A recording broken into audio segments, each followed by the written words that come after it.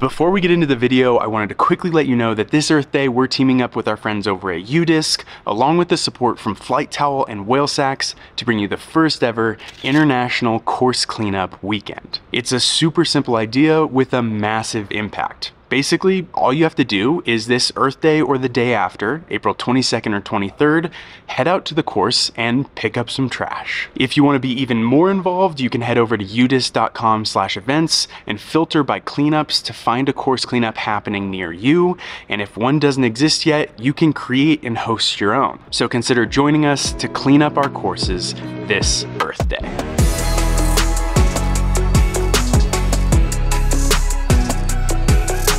Hi, my name is Jesse at Trash Panda, and today I'm going to test out 4 innovative disc golf accessories, and I thought I'd bring you along for the journey.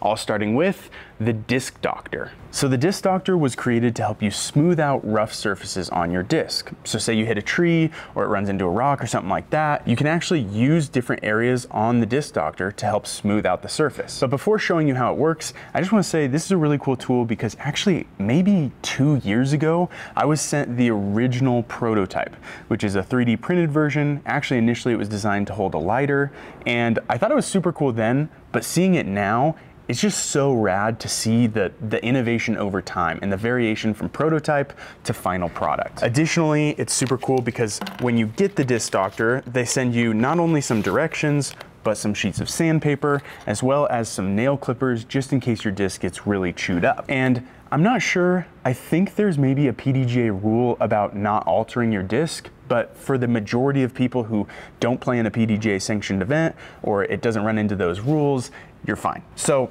I've got this West Side King that I probably threw into a rock or something at one point, and I want to show you how it works. So the tool comes with these directions, which show you exactly where to use different parts of the tool for different parts of each disc. So it looks like, as far as the tool's concerned, we're looking at this edge here, as well as maybe this bottom corner, no, this bottom corner for drivers. So let's run this over here a few times.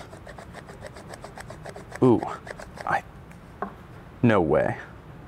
Dude, it actually, okay, let's do this now, because that's the other area.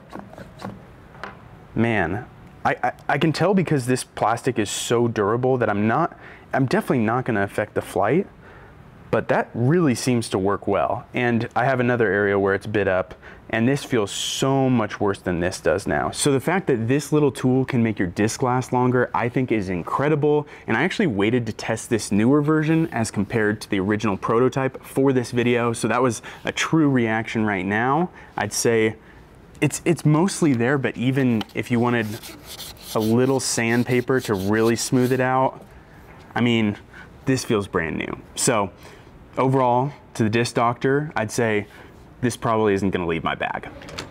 So for those who didn't know, our current warehouse space is in a co-working warehouse space. It's kind of like a WeWork for warehouses. So we're super intentional about the noise that we make. Needless to say, I'm pretty excited about the next accessory. This is the Good Dog Disc Golf Chain Silencer. Back in the day, a lot of us used to wrap towels around the basket to make it quieter, but now there's an actual product for that, which I think is super interesting. I haven't tested it out, so for reference, that's the noise we're hearing now. And now I'll try to put it on and we'll see what happens. I have no idea how to get this on. I think I'm gonna go like that. It's a little tight, but they anticipated this. Ooh. It would almost be nice if I had a second set of hands rather than a cameraman, but you know, here we are. Woo, it's tight. This is definitely a bigger basket. I would say my MVP Black Hole Light at home would probably enjoy this a little more, but I think this is still gonna work. Seems like they planned for it, so let's see. Good Dog did plan for this. They knew. All right, well, for reference, we'll do a dramatic replay of me previously making noise. And then now, it's pretty crazy. Let's throw some putts. Wow. Honestly, I am shocked. I've done the towel in the past, like I said before. This is nothing like the towel. It is super quiet, surprisingly quiet. Our neighbors are gonna be super happy in here. Maybe your neighbors in your backyard are gonna be happy, or just having something like this in your garage is gonna be nice for the echo or whatever. Good dog. Well done on the silencing on that one. So this next accessory might just be one of the strangest ones I've ever seen, but I'm not about to judge a book by its cover. So this is the Max Distance Retriever. It's a new retriever that utilizes this like suction cuppy orb on the top of it, and we're out here to simulate how it works. I actually haven't tested this yet, but I'm super interested because for some reason I don't feel like it would work super well, yet at the same time I feel like it could work incredibly well. I know that's a complete oxymoron, but we'll see what happens. Also, I just have to shout out Dan from Disc Golfology. He's the one who told me about this, so thanks Dan. He swears by it. I'm interested to see what happens.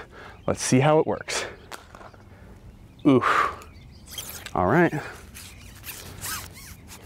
Getting it out there all the way. It does feel like carbon fiber or something, so kind of interested in that. It might be, I don't know how that would perform compared to aluminum or whatnot, but wow. Oh, it immediately stuck to it. Okay, so technically I could just drag it to me, but I want to see if I can lift it to see if it would lift almost out of the water or something like that. So I'm just going to try to give it a lift. No way. Honestly, this is crazy. I wouldn't have guessed. I am shocked. If it works here, I mean, it's got to work underwater too. But I'm being delicate, but it feels like it's glued to it. Wow. No wonder Dan was swearing by this thing. Yeah, it totally was just glued to it. It just like suctioned right off. Dang, so I'd be curious to see how it worked with other plastics. Maybe certain plastics it works well with, certain plastics it doesn't. But overall, the amount of suction this had was kind of shocking to me. All right, so come over here so we can talk about this. So overall, I can see why Dan was raving about this. I mean, I would have never even thought about this, and I love the innovation that they brought to the table with this spherical suction cuppy thing at the top. It, you know, one of the things as far as retrievers are concerned that you're probably used to is that they constantly spin. This one just doesn't have that issue because it's made for that. So really impressive. Honestly, the only thing I could say that's negative about it is this butt cap that's 3D printed just popped off on me, which let some of the telescoping parts fall out the back. As far as I'm concerned, a little epoxy back at the shop won't create any issues in the future, so that's not really that big of a deal. They also have these two clasps that make it hold shut, which I think is really brilliant, but also attaching to a bag, whether or not you have a clip for retrievers or a slot for retrievers, makes that super nice as well. So overall, I am incredibly impressed at the Max Distance Retriever. So you might have recently seen some hype for a new accessory on the market, the Mojo Riser. This is a kickstand for your bag, and I've been super interested to test one of these out. And this is the prototype, so I can't show you all of it because there's a patent pending. But first, I need to attach it to the bag, which apparently you do with these clips, and then we'll talk about how it works. All right, so I just watched this reel about how to attach it to your bag, so I'm gonna try to do that now. Looks pretty simple. The only thing is I don't have a screwdriver on me. Instead, I've got this guy. I wouldn't recommend this, but since I don't have one on me, I'm gonna use it and I'm just gonna choke it down, so I'm very careful not to strip out the screws. We'll see how it goes. I think you just wanna start to, so these, I'm gonna wanna go right here. That's easy, kind of no-brainer. On the back, oh yeah, the back looks like pretty straightforward too. So I know some people probably, especially if they spent a lot on their bags, might have a problem with punching a hole in the bag. To me, I don't really think it's that big of a deal. And for what you gain from this kickstand in terms of like durability for your bag and whatnot, I don't know, it seems like a pretty fair trade-off to me. What's really cool is with this prototype, everything's 3D printed. So to me, this is just like going back to even the Disc Doctor. How rad is it that like we can now prototype actual products with so much more ease, and it's like actually scalable. So I feel like inventions are just gonna keep getting crazier and crazier.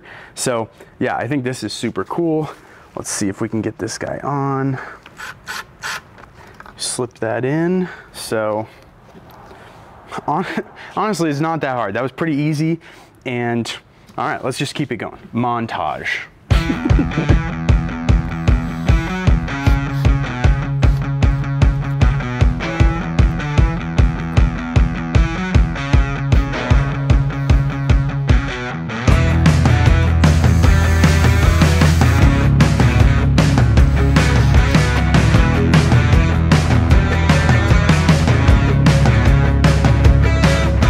Honestly, not that bad. If you can set up an IKEA dresser, which I know is a high task for some, you can do this no problem.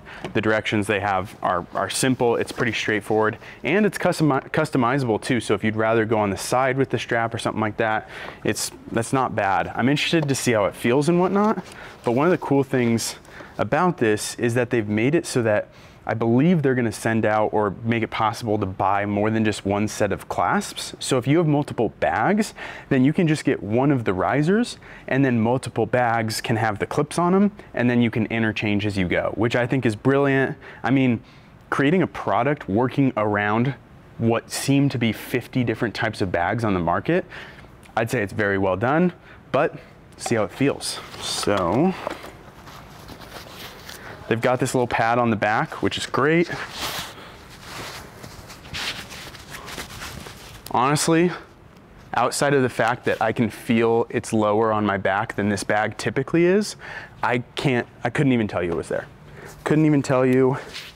And then, simple little,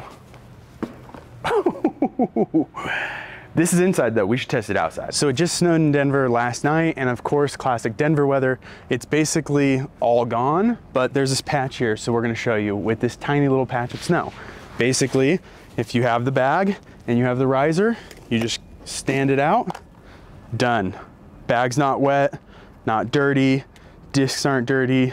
Honestly, this is super impressive. So one of the features that's super cool about this is this little locking mechanism. So as far as what I just did, to lift the bag up, the kickstand's gonna stay out. However, if I just press this little unlock, the legs will kick up. Now, what I can do is I can actually click this lock in place. And so when I pull, it won't lock, but it'll sit down. And you'll see here, now when I do that locking mechanism, I can just pick it up and it's good to go. So as far as the Mojo riser, I mean, it's definitely a prototype. It's all 3D printed and whatnot, but I believe they're bringing it to like a full production. So it should be obviously all very strong and whatnot, but just as far as the feel, the use case, and then bringing it down one last time with ease. So those are 4 products clearly made by 4 disc golfers who just want to see our sport get better. You've got the Disc Doctor, the Good Dog Chain Silencer, the Max Distance Retriever, and the Mojo Riser. And to me, while there's little things here or there, overall, they're incredibly impressive. And just to be clear, we're not being paid in any way to promote these products whatsoever. We're just focused on the future of disc golf every single day, and it's super exciting to see other companies who are focused on the same thing. So I've linked everything down in the description, and if you have thoughts on these products or even another one that I should check out, let me know in the comments. And as always, thank you so much for watching. Please subscribe to support the channel, and we'll see you next time.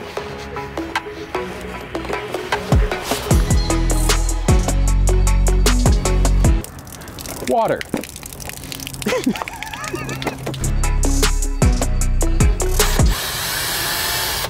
If that doesn't look awesome, I don't know what does.